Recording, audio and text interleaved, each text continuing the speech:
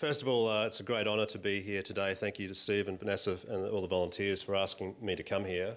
The Fryer Library does hold Thomas Shapcott's papers, as well as Tom's papers, also Judith's papers, and the papers of many other distinguished literary figures, David Malouf, Peter Carey, Oodgeroo Noonuccal. So that wonderful collection speaks to this beautiful collection out here in Rosewood, because this project of founding a library, I think it was Andrew Carnegie, the great American philanthropist, who said if you build a community a library, it's the greatest gift you can give them. And he said it's a never-failing spring in the desert.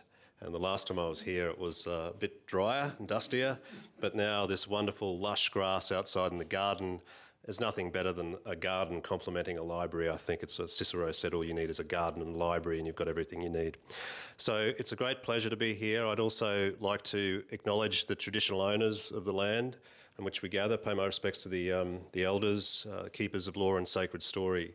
It's a great honour, Tom, to be in your presence again today. It's been 5 years since you came to visit us at the Fryer Library, and we were able to get out for you portraits in the collection that have been painted over the years of you. And I had a Facebook memory come up just the other day of that, and it was 5 years ago. I can't believe how quickly the time has flown. I've just brought a couple of books and something to show you, but I just wanted to.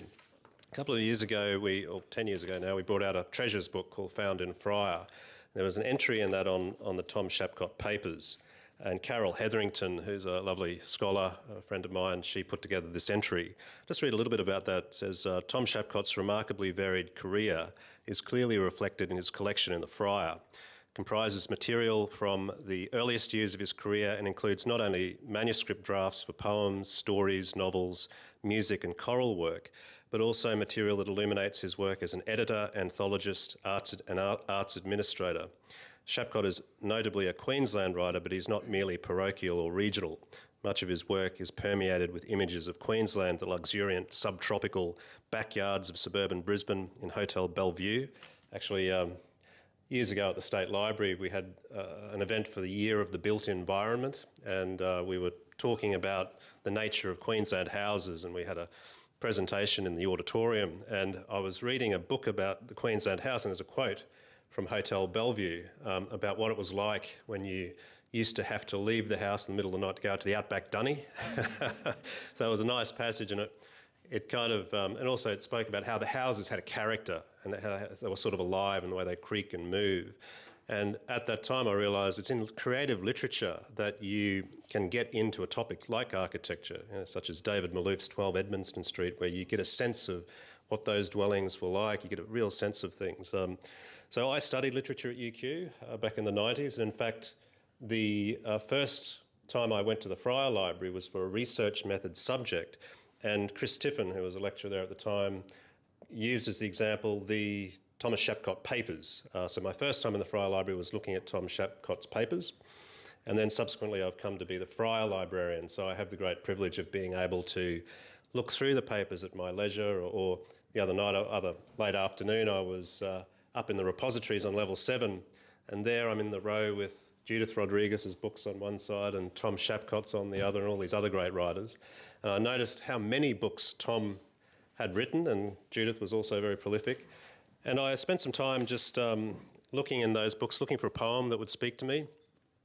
But I thought just before I get to that, I would, just one thing I brought with me today that's a very special thing, and this is what this entry is about in our Found in Fryer book. It says here, this is Carol's words again, Shapcott's connections with Europe began early. The Ipswich of his youth was notably multicultural. He recalls almost every other name at my school was German-sounding, and his best friend at school still spoke Danish at home. His continuing engagement with European cultures is apparent in novels such as The White Stag of Exile and Search for Galena, and his anthology of contemporary Australian poetry produced in Macedonia. In 1989, he received one of Europe's most prestigious poetry prizes. The Golden Wreath is awarded annually in its 44-year history. Only 44 years back in 2010, only 6 other English language poets have received the award, including W.H. Auden, Ted Hughes and Seamus Heaney. Shapcott was the third. So I brought the award with me today just to show you all.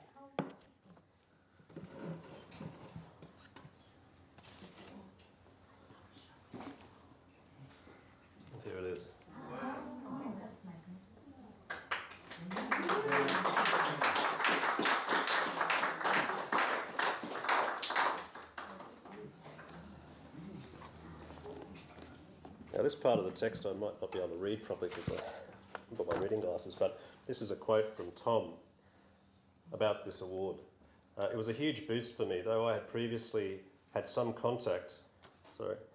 My novel, White Stag of Exile, had been translated and published in Macedonia, and I had produced an anthology of modern Australian poetry for the Struga Festival in 1987, which had been wonderfully successful there, demonstrating the liveliness of our poetry, which was a revelation to them.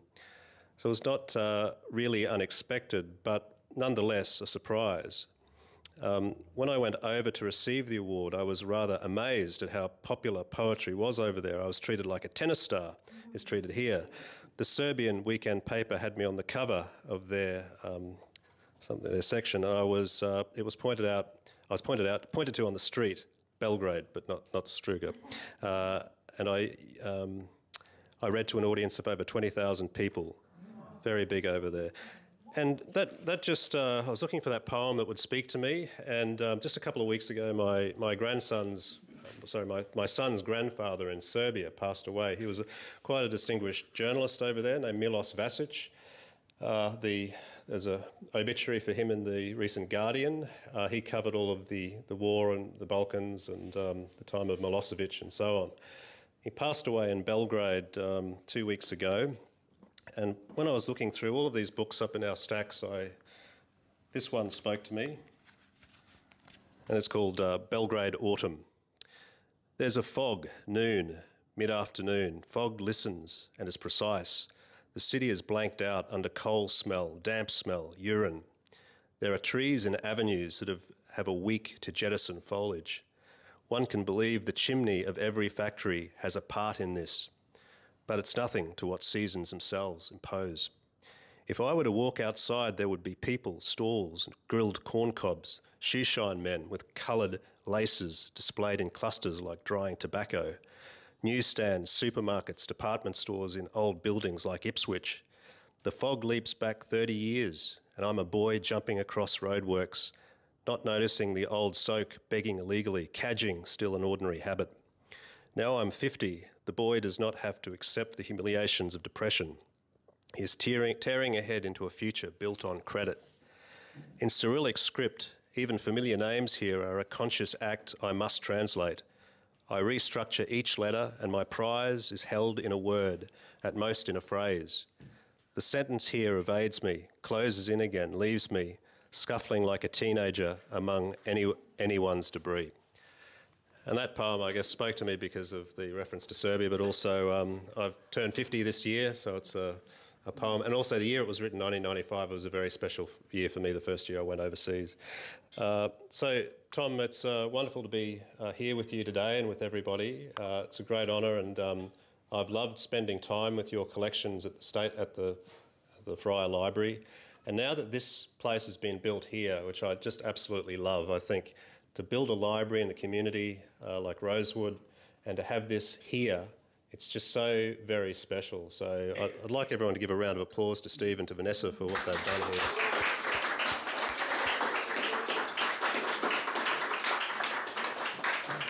Moving on to Judith Rodriguez, Tom's long-time partner.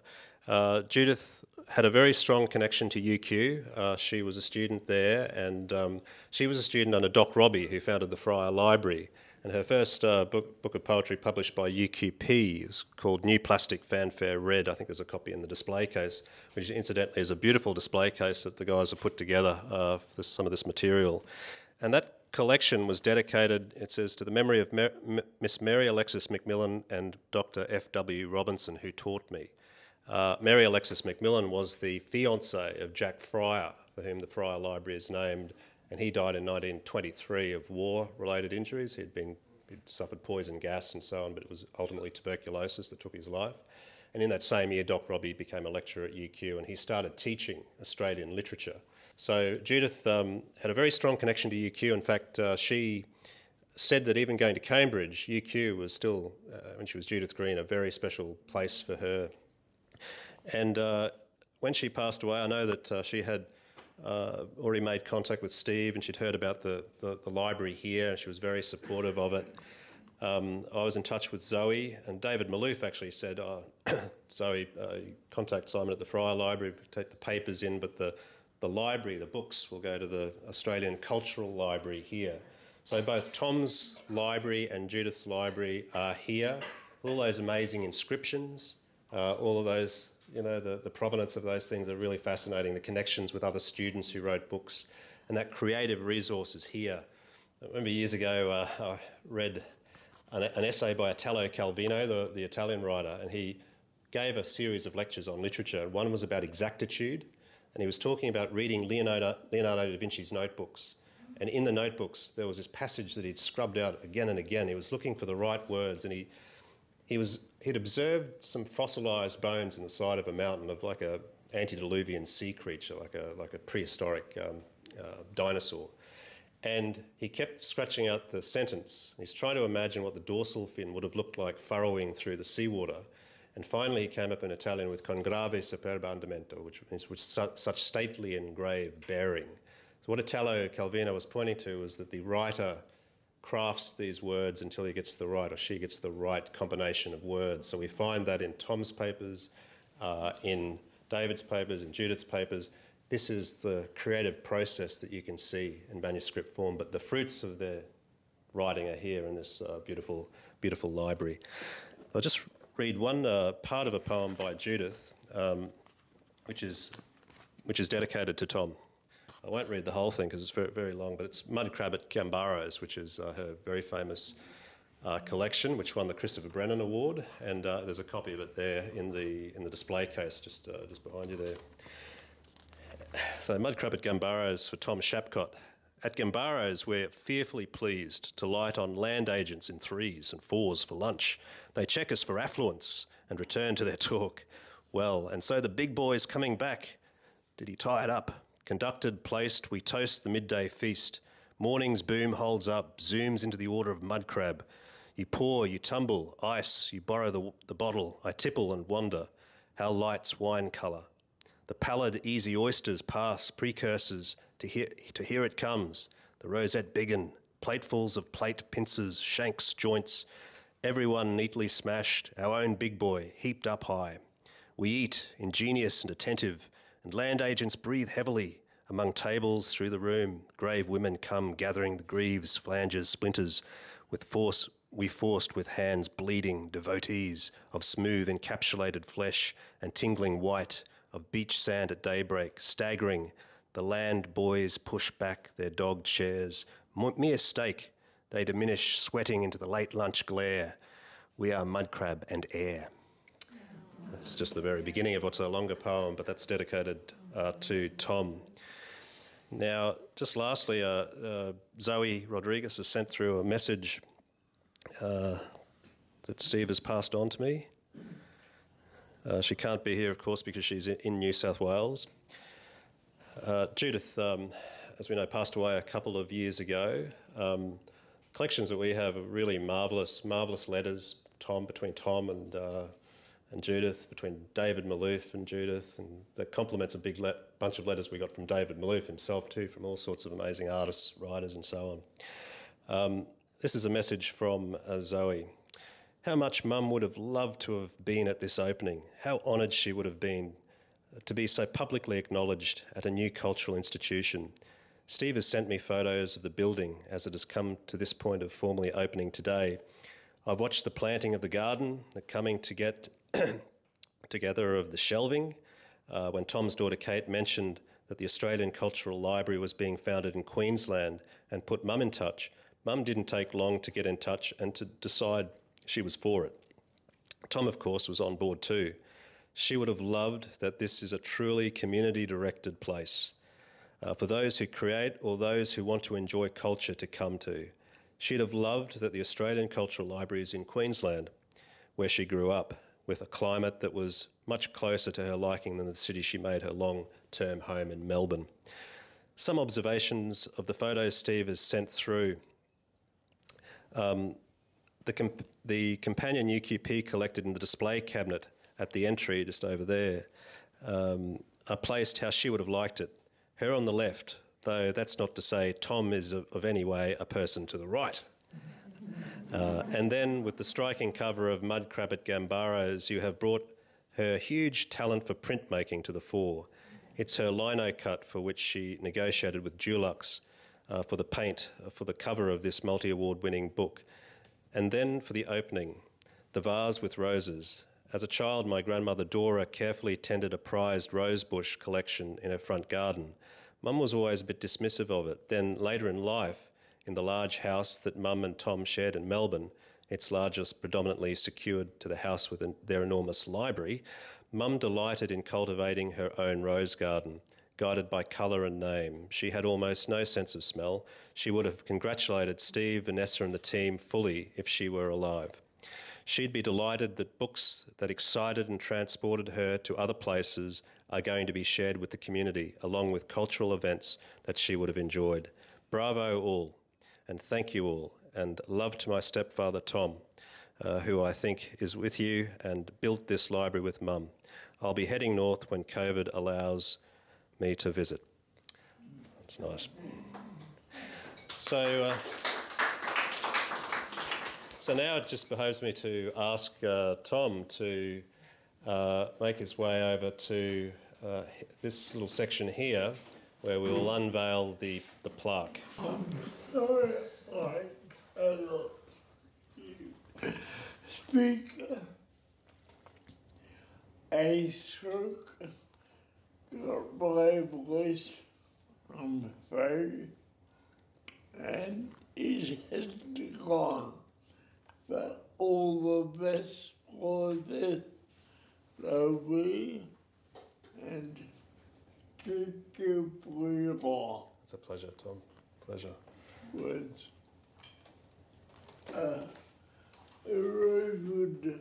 I used to cycle to as a boy, and my grandma from Ireland lives just beyond here at what became the first railway. Right.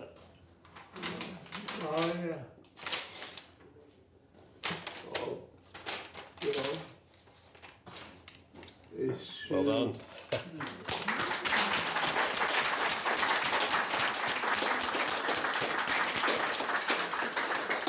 My name is Thomas W. Shapcott. I'm going to read a poem called River Scene. I wrote this poem about country that I know near Ipswich, Queensland, when I was in my late teens. River Scene. Under the flood-wrought bottle brush, the river shallowed and summered our shady picnic spot with shimmering lazy jewels and mirrors in light. And after our lunch, then we threw our silence, dancing onto the yellowed summer sand in patterns of daydreams. The afternoon early river, blandly liquid over the last of mountains become pebbles and sand in the current, sang us its lingering song, rippled and warned us, soon, soon. But we picked the smooth, rounded, yestertime mountains up and skipped the brief water with laughter and youth. The time was not awed. I was not prepared to know miracles then. The kingfishers arrived and surprised me. Their sudden snap and whip of air and sunset blue glass was sharp and feather soft, and brief was brief. Too small the cymbal-tapped time of their flight through the unknowing trees. I only saw them between the seared and vanishing branches harp and glitter away. And only I saw, for the others still talked and stoned the shallows. That magic of kingfishers, did you see? Again, there again, and a shower of turquoise remoulded the trees. See them thrill the old-known river. No, now they have passed. That were bright and sudden as the river is. But the others walked out on the tide-stained sandbank, and I followed them, already forgetting the water song and the guiding birds.